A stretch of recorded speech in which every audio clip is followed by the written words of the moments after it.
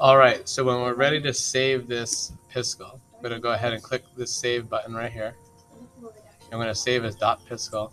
Now I'll save down here. But this won't stay. You have to go ahead and open up the File Explorer, and then you're going to go to Downloads. So here's the file.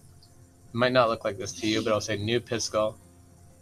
Click this PC, and you'll find your last name, first name. And you can click on it and drag it to your last name, first name. This is the only file that will save on your computer. Okay? As long as you've done that, you can open it up next time. You'll open it up by clicking Import, browse Piskel Files, go to your last name, first name, and open it up. Now, if you want to export it as an animated GIF, you can click Animate, Download. But we might want to change the size. 32 by 32 is really small, so maybe you can make it like 500 by 500.